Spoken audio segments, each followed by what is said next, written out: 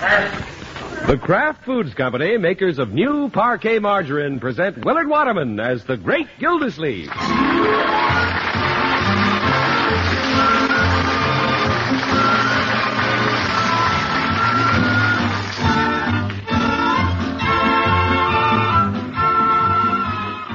The Great Gildersleeve is brought to you, partially transcribed, by the Kraft Foods Company. There are two treats in store for you tomorrow when you buy Kraft's new Parquet Margarine. The whole family is sure to enjoy the appetizing taste of Parquet and the way it spreads smoothly, even when ice cold. And this is extra. With every pound of Parquet, you can order a pair of lovely nylon stockings, famous Powers model nylons, at half price. In just a few minutes, I'll have more to tell you about this sensational Parquet Margarine offer.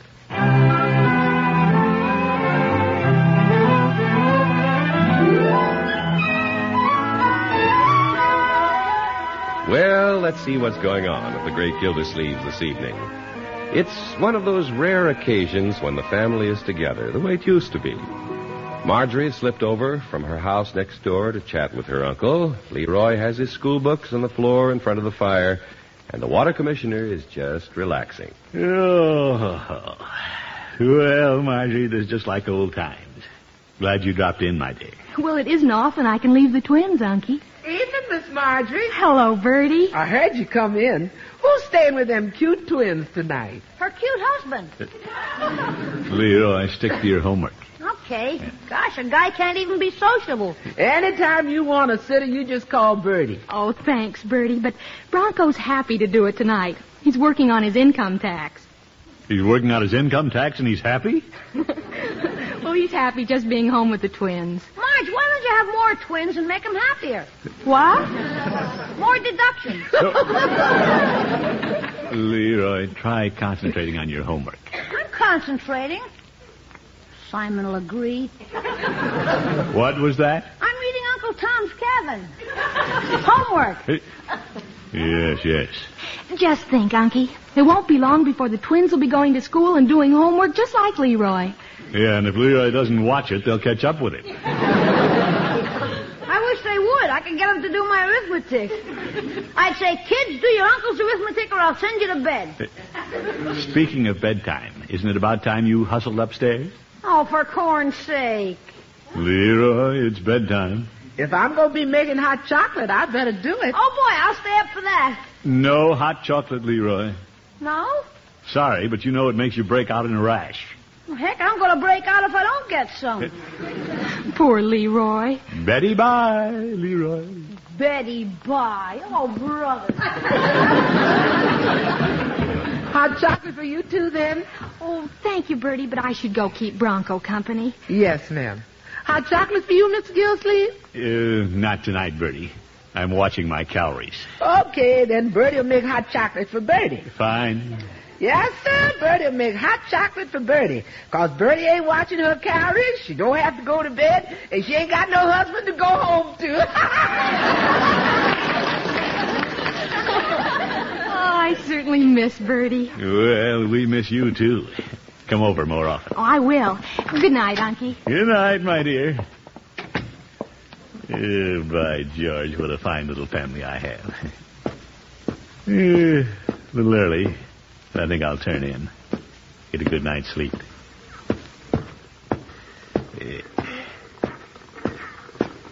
Oh, my goodness. Leroy's playing his radio. I thought I told him to go to bed. Sounds like a room full of cowboys and Indians. Leroy! Yeah? Turn off your radio. Okay. Gosh. What's going on? I'm doing my homework. With the radio going? Yeah, arithmetic. Counting the pistol shots? Homework. I get a lot done this way. Can I turn it on again? Young man, keep the radio turned off. But it's so quiet I can't think. It's time for lights out anyway. Let's go to bed. Gee whiz. Homework, turn off your radio, lights out, go to bed. Things are awful strict around here. Now, Leroy? Whenever anybody thinks of an order, he gives it to me. It's for your own good, my boy. I'm not trying to punish you for anything, but the house would fall apart without a little routine. What would happen to our lives without a certain amount of routine? Shall we try it? No. You understand, don't you, Leroy? I guess so. Good. Then go brush your teeth, put on your pajamas, set your alarm, go to bed, and be ready to get up in the morning. How about that? What? I'm not even in bed and you want me to get up. Well... How do I get a transfer out of this outfit? Leroy... I think I'll move over to Marge's for a while. Oh, now, Leroy. I mean it. You wouldn't move over there. Are you kidding? You'd miss Bertie's cooking. You might have to sit with the twins. And Marjorie might even have you doing the dishes. What do you say to that? I think I'll go to Marge's.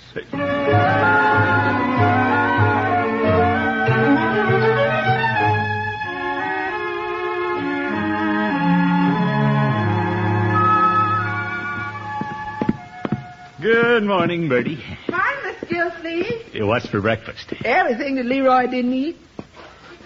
Has Leroy had his? Oh, yes, he was up bright and early, had breakfast and left for school. Oh? That isn't like Leroy. He usually has to be pulled out of bed, pushed down the stairs, shoved out the door, and aimed towards school. Yes, sir, but this morning it was different. Oh, good.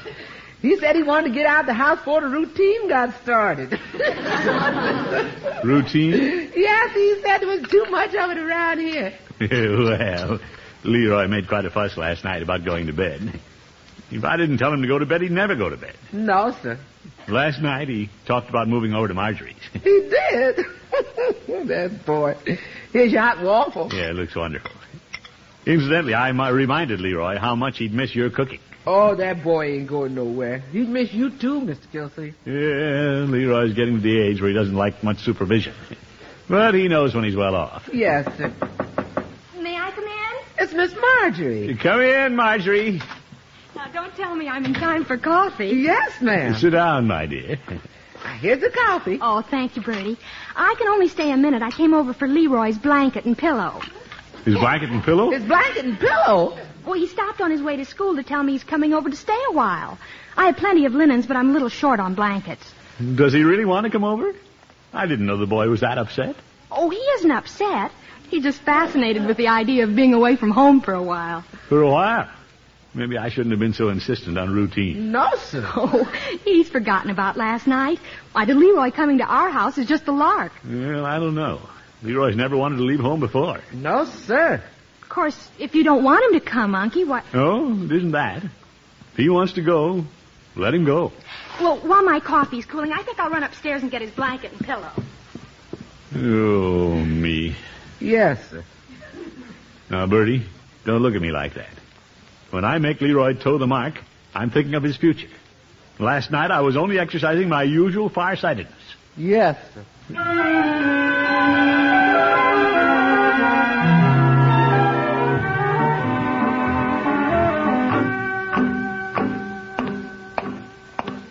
It's pretty early to be coming home from the office, but I'd like to see what Leroy's up to. Yeah, he's had a whole day to think about it. He won't move.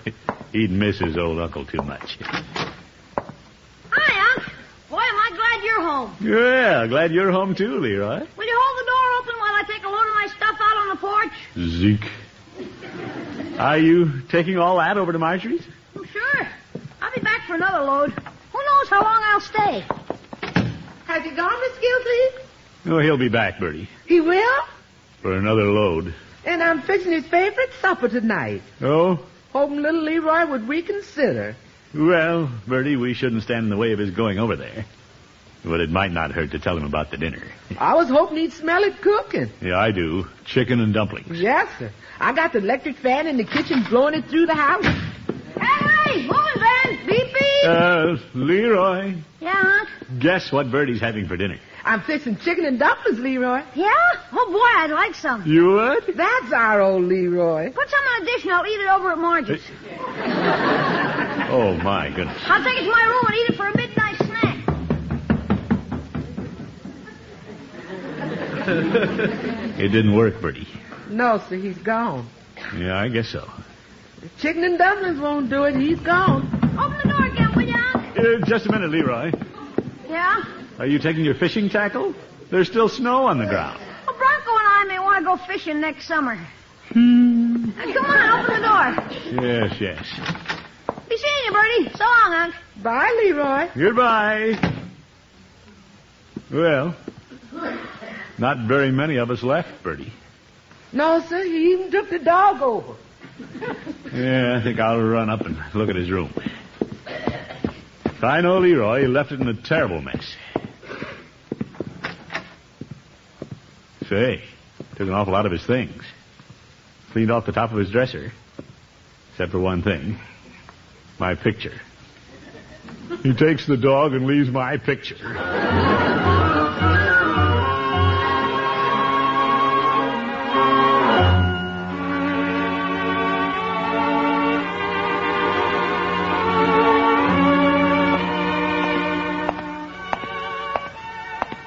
Why, George, Leroy fooled me. I didn't think the little rascal would move over to Marjorie's. Oh, well. Wonder what Peavy has for lunch. Hello, Peavy. Hello, Mr. Gildersleeve. What can I do for you today? Peavy, is this today's menu? Yes, it's today's, tomorrow's, the next day's, and also yesterday's. Yeah, I was afraid of that. Why don't you change your menu? Well, how many ways can you serve a salami sandwich? Yeah, all right. Dress it up with a piece of cheese. Very well. Peavy, did you know Leroy moved over to Marjorie's yesterday? You don't say. Yeah. He rebelled against the routine around home and decided he needed a change. He plans to stay a while, does he? He even took his fishing pole. Said he and Bronco might want to go fishing next summer. What'll I do, Peavy? Well, you might dig the worms for him. Oh, my goodness. Peavy, do you realize Leroy could stay months or years? That's possible. I might never see him, except when I'm looking out the window for him and he happens to pass the house. Mr. Gildersleeve, that's a very sad picture. Yeah, I know what I'll do. I'll meet the little fellow after school and plead with him to come home. Well, if you don't mind my saying so, that could be the wrong approach. Oh? Wouldn't it be better if you could make Leroy want to come home of his own accord? Well, that makes sense. Chances are Leroy doesn't realize how lucky he is. It isn't easy to get that across to him. Hello, Mr. Peavy. Well, hello, Stuart. I'm a little late for work again. Well, that's all right. There are no deliveries to be made anyway. Not Well, right now. fine. I'll go in the back room and sit down and wait developments. Peavy, I didn't know you had a delivery boy. Yes, sir. Stuart, don't you know Mr. Gildersleeve? Well, I've seen him in parades. He's the water commissioner. Yeah, yes, indeed. Hello, Stuart. Hello, sir. Stuart is Mr. Watson's son. Yes, sir. Well, Stuart, I know your father. Oh, he knows you, too. He mentions your name every time the water bill comes.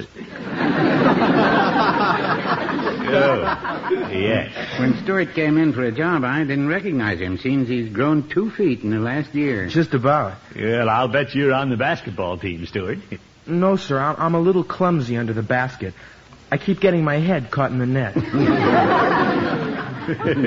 That's very amusing, Stuart. Yes, sir. Mr. Peavy, will it be all right if I run over to the Y and make arrangements for my room? Very well, Stuart. Your family leaving today? Oh, yes, sir. They're going to Center City for the weekend. Well, I'm happy to have met you, Mr. Gildersleeve. Well, thank you, Stuart. Nice meeting you. Yes, sir. Nice, polite boy, Peavy. Yes, he is. Handy around the store, too, especially when I need something off the top shelf. You know, Peavy, I've been thinking, why should Stuart go to the Y? Well, his folks are going out of town for the weekend. You heard him. By George, I'll invite him to my house. Your house? When Leroy sees another boy moving into his room, he'll come home on the run. That might work. What do you mean it might work? Peavy, you know you'd resent somebody taking your place. Yes. It's like me dropping you for some other friend. You know you couldn't stand it. Well, I wouldn't say that.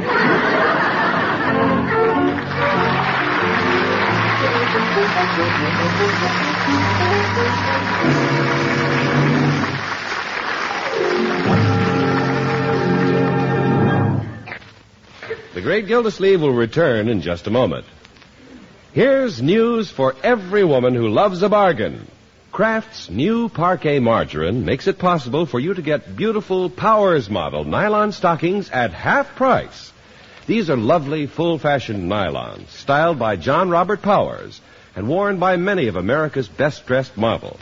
They're 51 gauge, 15 denier, and guaranteed first quality. A specially designed flexible top assures a smooth, perfect fit, and their tapered heel makes ankles look slimmer. They sell regularly at $1.50 a pair, but now you can get these famous Powers model nylons at half price. This is all you do. Buy a pound of Parquet margarine, tear off the yellow panel from the side of the package, and mail it to Kraft with 75 cents. Instead of $1.50, you send only 75 cents. Complete instructions for ordering are given inside every Parquet package. You have a choice of 6 sizes, either a dark seam or a self-color seam, and either Temptation or Glamour, 2 of the season's smartest shades. Order as many pairs as you want, and each pair costs you only 75 cents when you enclose the yellow side panel from a pound of Kraft's new Parquet, the margarine that spreads smoothly even when ice cold. Be sure to get Parquet tomorrow so you can begin building your luxurious wardrobe of nylon stockings at half price.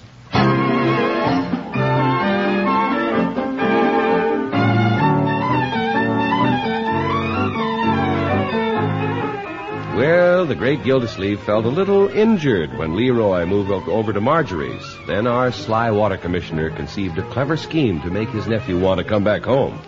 He invited another boy to use Leroy's room. Well, Stuart's all moved in. He's a little long for Leroy's bed, but he seems to like it. I just can't wait to let Leroy know his room is occupied. He'll be begging to come back.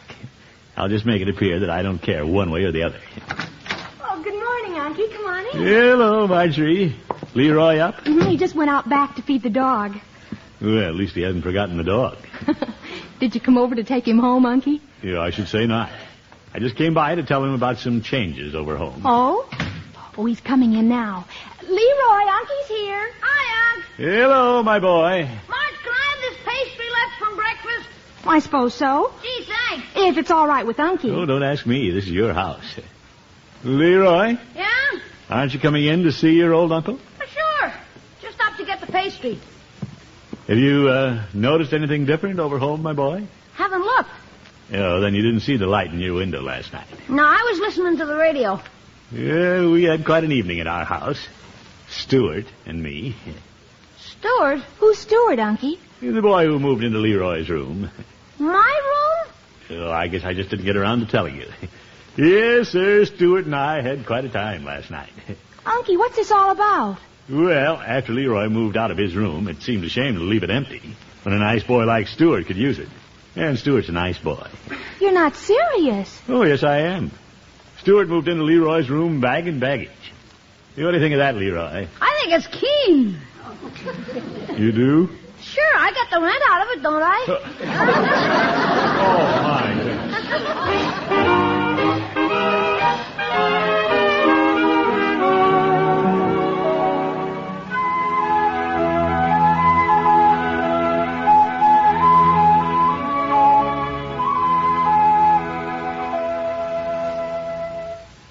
Bertie, that breakfast tray looks great. Yes, sir, but you never asked me to fix one like this for Leroy. No, Bertie, I just want to impress Leroy. Yes, sir. Is he coming over right away? I phoned Miss Marjorie like you said, and she sent him over for the loaf of bread. Fine. Which they don't need any more than that Stuart needs his breakfast in bed. Bertie, I'm only trying to get Leroy back. Here he comes. Hi, Bertie. Hello, Leroy. Come on, Unc. Good morning, my boy. Marge said to come over and get a loaf of bread. Good. She must be off her rocker. I looked in the bread box and she had 3 loaves. Maybe she's putting you on bread and water. I got the bread out, Leroy. There it is, right on the table. Yeah? How'd you know I was going to ask for it? How'd I know? Well, Miss Marjorie said that is your uncle told me that... Bertie, is everything on the tray ready to go up? Yes, sir. Well, looks good. Smells good, too. What's that for? Breakfast in bed, my boy. You're going to take it up to bed and eat it? No. This is for Stuart. Yeah? Yeah, let's see if everything's here. Bacon, eggs, jam, cinnamon toast, jam, orange juice, waffles, jam. By the way, Leroy, have you had your breakfast? Not yet. Well, you'd better run along with your loaf of bread while I take this up to Stuart. You're kidding. You're not going to take breakfast up to him. Oh, yes, I am. I'm letting him sleep in because we were up a little late last night. Took him to a movie. I thought you took him to a movie the night before. Well, I guess I did, didn't I? Yes, sir. I guess I'd better get up there with the tray. Serving him breakfast in bed. This I gotta see. No, Leroy, you better stay down here. He might think you want him to come back. Well, we don't want Stuart to be uncomfortable while he's here. Okay. I'll wait downstairs. How do I know there's anybody in my room? Getting hungry, Stuart? I'll be right down, Mr. Gildersleeve. Oh, no, I'm bringing breakfast up to you. There, how do you like the looks of this? Hey, you really got something there. I'll put the tray on your knees. If you get them down a bit so you can reach it. Yes, sir. Mr. Gildersleeve, you don't have to do this for me. No, Stuart, enjoy yourself. There. But when somebody fixes me a breakfast like this, well, the least I can do is get up and eat it. No, you just stay in bed. Boy, if my mother could see me now. Just rest up. It's Saturday night. We may go to another movie. What was that? Oh, there's somebody slamming the door. Excuse me, Stuart, while I look out the window. Yes, sir. You look out the window and I'll look into the breakfast. There goes Leroy, with his hands stuffed in his pockets. Look at him kick that can.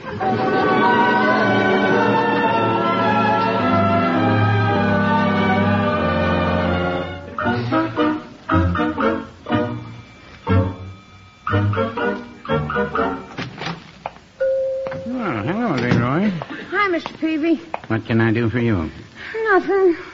Just wandering around till I feel like going home. To Marge's, at least. Yes, I understand that's home to you now. Sorta. I hope it was all right with you when Mr. Gildersleeve gave you room to my delivery boy. Why should I care? Why should I care if Unc takes him breakfast in bed? He has breakfast in bed. Yeah, he gets the biggest breakfast you've ever seen. I didn't think he was taking on as many malted milks down here.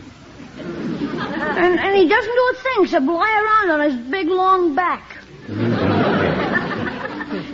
even hauls out the ashes now. My. Excuse me while I answer the phone, Leroy. Sure. Peavy's Pharmacy. Oh, hello, Mr. Gildersleeve.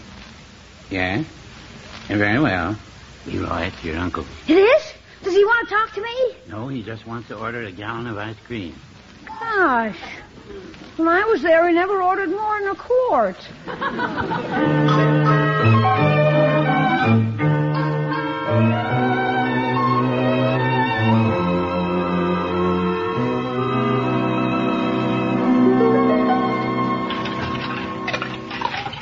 That poor little Leroy. No, Bertie.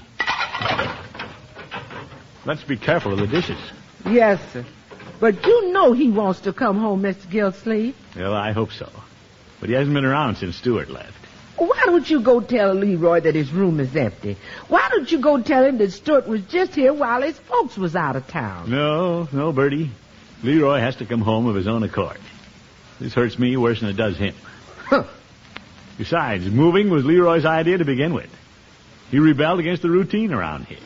Wanting to stay up late. Wanting to... I'll get it! I'll go to the door, Bertie.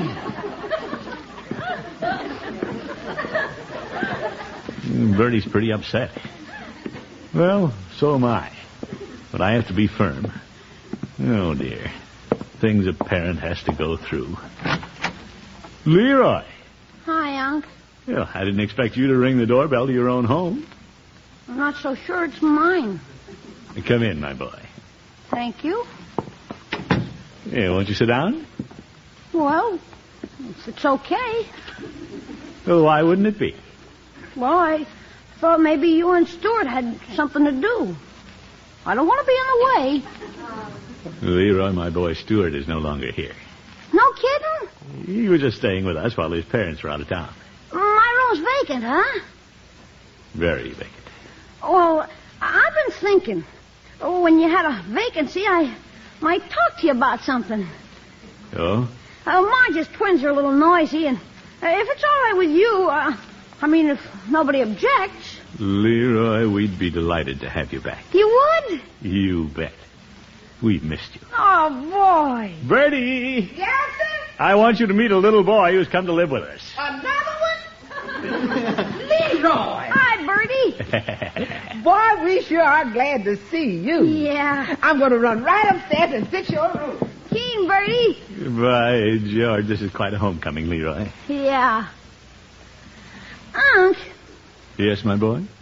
I'd like to ask you a question. Yeah? Fire away. You don't think more of that other kid who was here than you do of me, do you? Oh, of course not. Swell. So I get breakfast in bed 2 shows a week, and you haul out the ashes. Leroy! Oh, well. It's nice to have the boy back.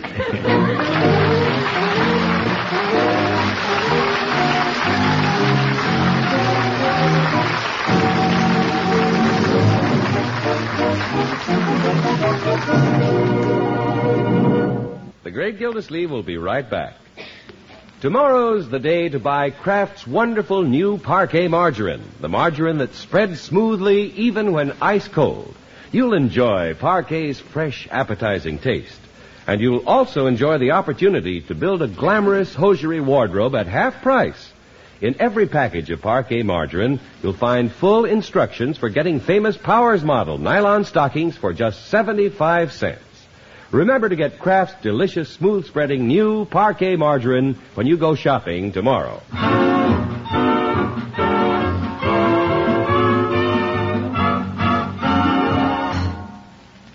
Oh, it sure is nice to have Leroy home again, ain't it, Mr. Gildersleeve? Yes, it is, Bertie. But Leroy's making it rough on me. Yeah, I never should have catered so much to Stuart. No, sir, you sure shouldn't. By the way, Stuart left his sweater here, Miss Gildersleeve. He did? Yeah. His sweater? Well, I'd better phone him and tell him. Yes, sir. Hi, Unc. What are we going to do tonight? Leroy, How about another double feature movie? my boy, it's a school night. You know the deal. 2 shows a week. You don't want me to go back to Marge's, do you? Please, Leroy. I'm trying to dial the phone. Okay. Oh, by the way, when you finish, the ashes have to be taken out. You know the deal. Yes. Oh, hello, Stuart? Stuart. Unc, don't bring him back. Hang up. The deal's off. Yeah, good night, folks.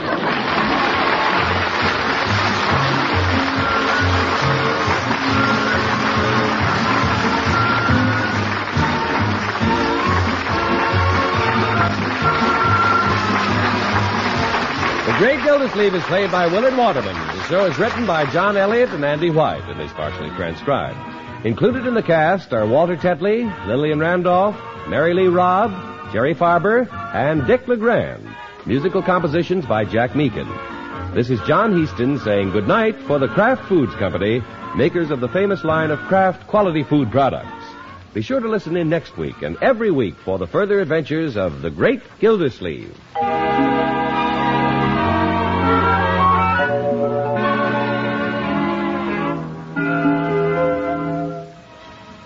Good cooks know that the fresher the salad oil, the smoother the French dressing. The fresher the cooking oil, the better the cake. And now Kraft oil is guaranteed to reach your kitchen as wonderfully fresh as it was the minute it was bottled. That's because Kraft oil, and only Kraft oil, is sealed with an airtight vacuum cap. Get Kraft oil tomorrow with confidence that it's the freshest oil you can buy.